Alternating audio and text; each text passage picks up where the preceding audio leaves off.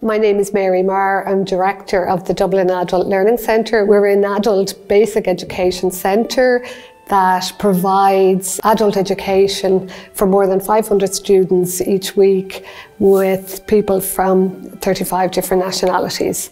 Our programmes start at the very beginning, where people may be improving their reading and writing, up to and including a level 5 QQI. My name is Martin. I came here about 2.5 years ago. It gives you great credit that you can go out today and you can do things for yourself that you wouldn't be able to do years ago, you know. The type of work I want to get into, I need maths and computers. Gone is the days when you can walk onto a site and leave in your CV. You have to do everything by email, and so I needed maths and the computers to get into the line of work I need to do. In the last 20 years, this community has really changed. In the last census, 40% of the people describe themselves as being from an ethnic minority. In terms of celebrating the white paper, I think there was so much in the white paper around social cohesion, community development, cultural development. And I think a centre like DALC is a space where people from this community and who've made this community their home can come together, learn together and live together. Coming up to the election, we did a whole course on voter education that included understanding the PR system, and our students understood that, and there was a real energy around voting. But voting wouldn't necessarily fit into a QQI. It's the first time in years that I've ever voted properly. They showed us in here what it all meant, and it meant a big difference when you were going into a voting place, you know what I mean? And I think loads of people need to know that as well. More funding, I think, would allow people to do more of that community development work. And oftentimes, you know, we kind of count what we can measure, but often what counts can't be measured.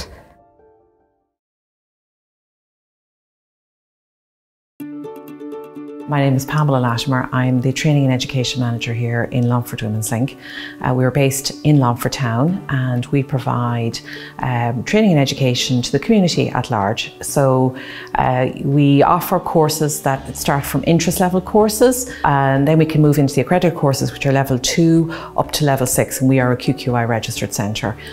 We also provide ECDL, and then we would run specific training then that might be industry standards such as first aid, manual handling, and more recently we've moved over to LOV. We also work with IT Carlow and provide access to third level courses here on site in Longford Women's Link. I suppose our aim would be that we make education accessible to people. We have an on-site childcare facility, and we also have a mobile creche unit. That mobile creche, they're able to set up, it's all regulated. So we would, if we can manage it, we will put childcare in place for learners, and we also have a bus we own, and we have our own drivers. So again, where it's possible, we are able to put transport in place for learners. But again, all of this comes at a cost, and funding for all that sort of thing, it's difficult to access. My name is Paula Gary. I work in Catkins Nursery, which is part of Longford Women's Link. I am an ECCE full-time play leader, and I've been here 19 years. I've been progressing all these years. Did my level 8 through Carroll College that was based here. So it was all from here that I got my education. Funding is it's a huge issue for learners, particularly if they want to move past level 6. So for our degree course, we were very lucky to have MBE SkillNet come in and support learners in that. It's all about accessibility, it's all about making it possible and giving that learner the confidence to move forward.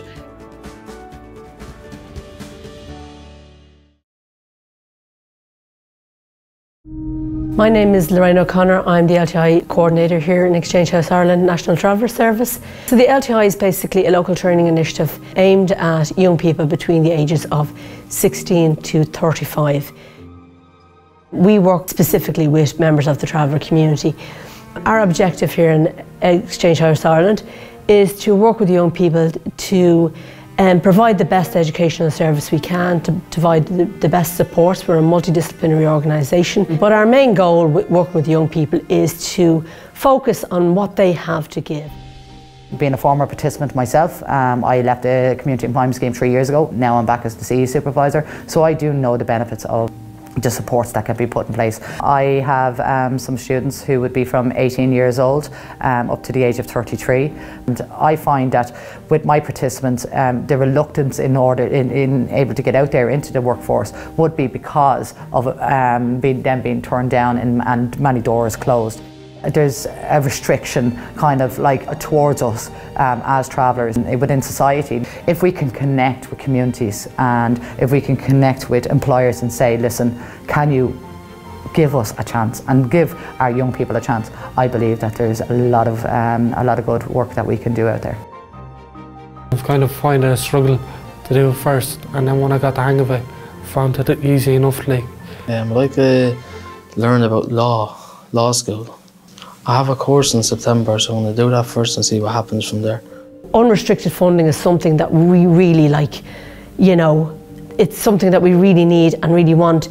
We're very often in the community sector working with maybe, like for instance, our computer systems probably really need updating, and we're constantly fighting that challenge for funding. Exchange House Ireland has the connections within our own organisation to be able to build the confidence and to be able to build a platform for it to be able to say, this is your next step.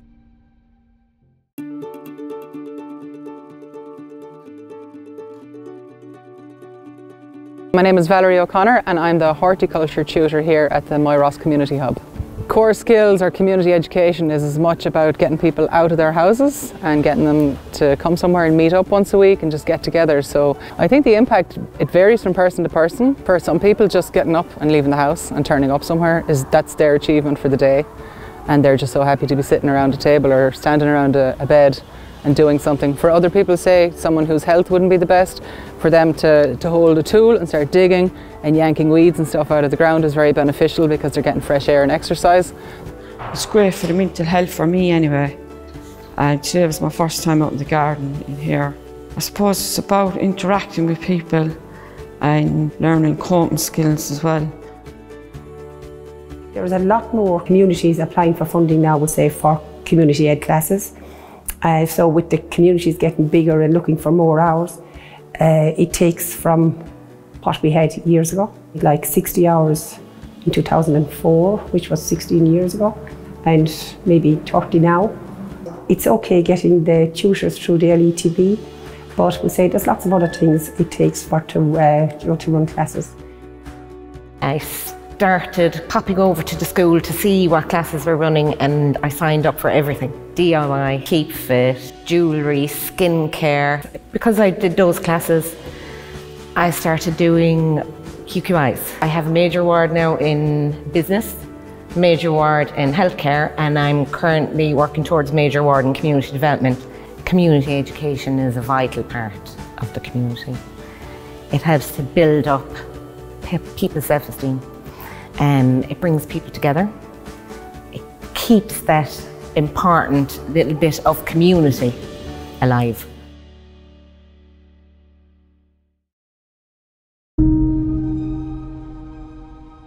We are in Castlereagh, County Roscommon, in the training centre of Roscommon Women's Network.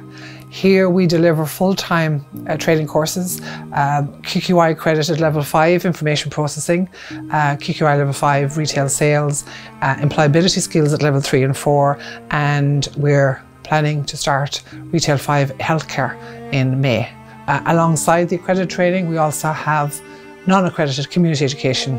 Today you'll see we have our 10 women in their Cycle Up Club, which is where they come in and they make high quality, beautiful, saleable items from old textiles and old clothes that are donated to our charity shop, which is upstairs. And that's turned into a little enterprise. So it's been a huge success. In the future, I'd love to own my own bakery. You get a different variety of running a business or what's involved in the company side. It was transformative for me, I suppose, because of the pace for me that I was able to go at.